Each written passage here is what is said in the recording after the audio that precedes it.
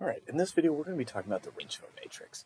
And so right now on screen, you can see the definition of the range of a matrix. And so it's the set of all vectors y, where y can be written as a times x for some vector x. And since we know that when we take a times x, matrix vector multiplication on the right, that's going to be a manipulation of the columns of a, we could look at the range of a as all possible combinations of the columns of a. Okay, and we'll talk about span in the next video, and that'll be great. But for now, let's talk about all possible combinations. I'll show you how we'll compute that. So we're going to do a couple of examples real quick. Okay, so for the first one, I've got this relatively simple matrix M, which is 1, 2, and 2, 4. Okay, and so you should be looking at this and see, okay, well, this is clearly a singular matrix. Its columns are linearly dependent. And if we think about all possible combinations of the columns of A, well, we should get a vector where the second component is twice the first component. And all possible combinations of the columns of A, well, that'll be giving me, two-dimensional vectors back. Vectors with two components, right? And so what we're going to do is we're trying to solve this system y equals ax. We're used to ax equals b, but it's the same thing, right? What we're going to do is augment a with y and row reduce. But if this is a true equation for some actual value x, we just need to make sure that we have a consistent system. So what I'm going to do is I'm going to augment m with, some arbitrary vector y. Well, you might see sometimes I do b. It doesn't really matter, just letters. So that's going to be 1, 2, 2, 4.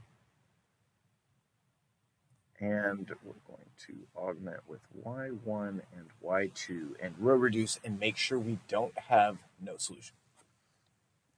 So I'm going to subtract 2 copies of the first row from the second row, and I'll get, 0 and 0. But over here, I took y2 and I subtracted 2 of y1.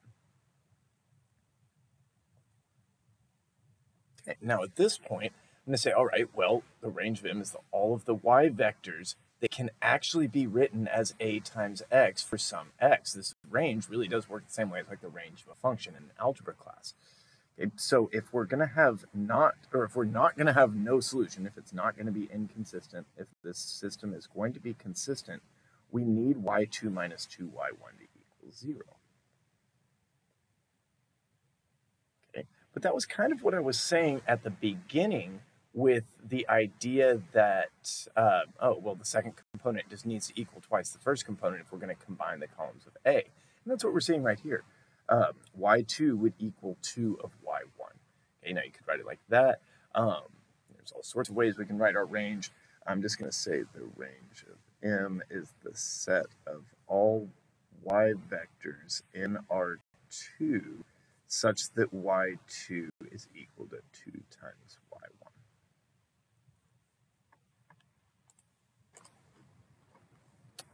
For another example, I've got this matrix M, which is again relatively simple, but this is a wide one, and we're going to be interested in finding the range of M.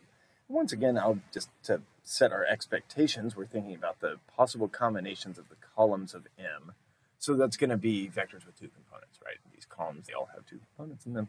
So if I, combine them, I should get a column with two components. So I'm going to augment M with Y and row reduce. So if I'm going to find the range, so I'm going to 1, 0, 0, 1, 1, 1, y1, and y2. And it's like, okay, well, what am I supposed to do? This matrix is already in reduced row echelon form. And so I was thinking about saving this to be the last example, but I think it's really important that we just go ahead and see it, immediately. What we did in the last one was we set the row of all zeros, the thing on the right side of the bar, to equal 0 because we wanted to make sure we didn't have an inconsistent system.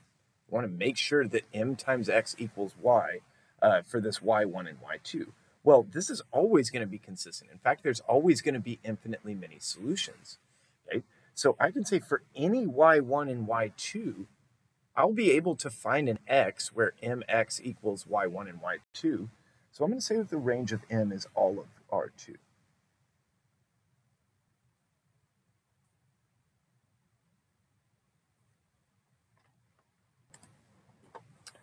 But I know that this situation is kind of one that for first-time linear algebra students can be a little bit confusing. confusing. So I'm going to go in and give a little bit more detail and say, like, okay, what is this matrix actually telling us here? Okay, well, to me, it's telling me that for any y1 and y2, I can backtrack to find an x so that mx equals y1 and y2. But for you all, say, suppose we had 9 and 40. What I'm proposing is that these numbers in here are somehow giving us the instructions for how to find the x that will give us 9 and 40, or one of the many x's that will give us that. Okay, so that means y1 is 9 and y2 is 40. And if we look at the first line of the reduced row echelon form, that's saying x1 plus x3 needs to equal y1, which is going to be 9. And then x2 plus x3 is going to equal 40. Okay, so what I'm thinking is x3 can equal whatever it wants. x1 will equal 9 minus x3, and x2 will equal 40 minus x3.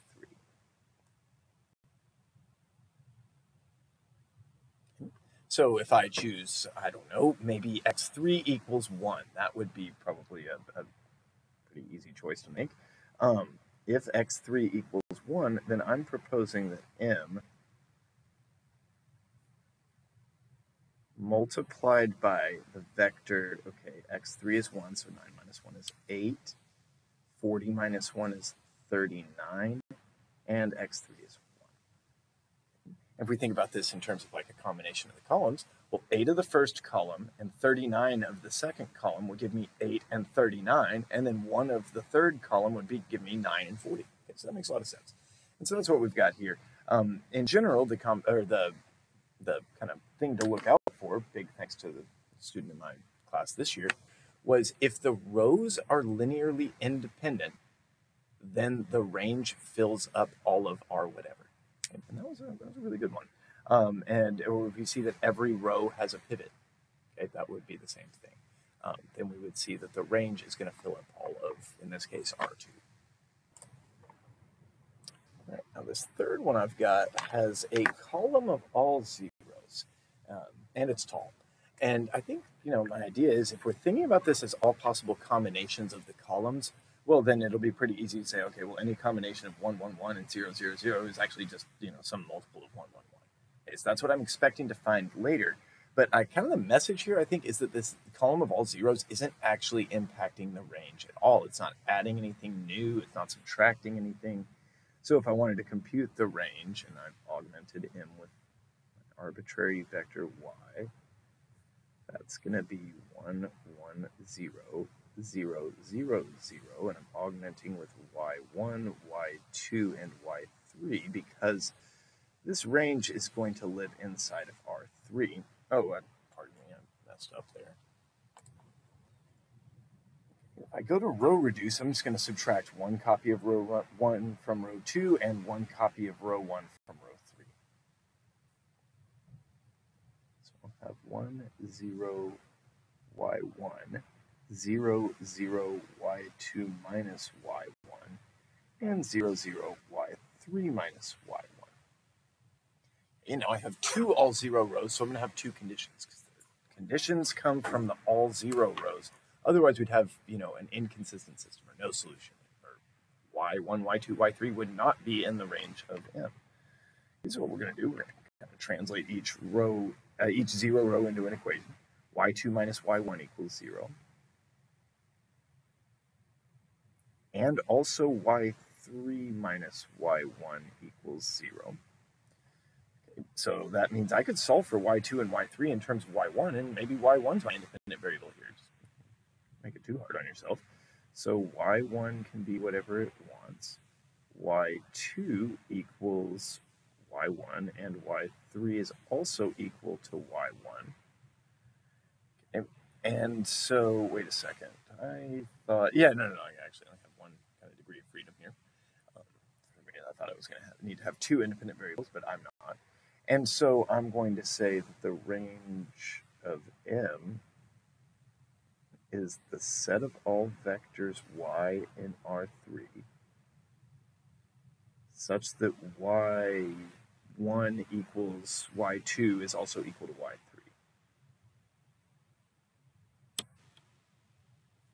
That's kind of what we expected from the start, thinking about all the combinations of the columns. All All right, now the last example I've got for you is kind of like the first one and kind of like the most recent one too. I've got a wide matrix, but I can see clearly I've got some dependency in the columns. I've got a vector of all zeros. That's, again, I'm really suggesting this is not going to impact the range. Um, and I've got 1, 3, and 2, 6. The second one's a multiple of the first. So I'm going to say, all right, well, if I augment m with y, and row reduce, okay, I think I can, mentally do this. 1, 0, I'm going to subtract 3 copies of row 1 from row 2. And so I'll say, all right, well, I had y1 and y2, but then I subtracted 3 copies of row 1. Is that still in my shot? Yes. Okay, and so now I'm going to say, okay, well, y2 minus 3y1 needs to equal 0. y2 is 3 times y1. Okay, we already knew that from these. And if you think about it, had we not had this column of zeros there, we would have row reduced the exact same way, right? We would have taken row 3 and subtracted, or row 2 and subtracted 3 of row 1. And so this column of zeros didn't really add anything to the computation here. It really had to do with, how many pivots did I have out of these non-zero numbers?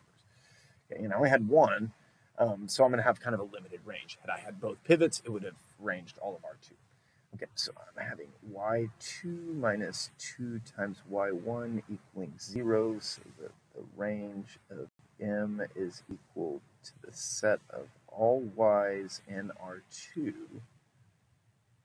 such that y2 is 3y1. I copied that down wrong. Okay, but I caught it just in time. All right, now I think at this point, you need to go forward and compute some ranges on maybe some slightly more advanced matrices, but I think that this is exactly the background info you need. I'm trying to get the definition on screen all at the same time.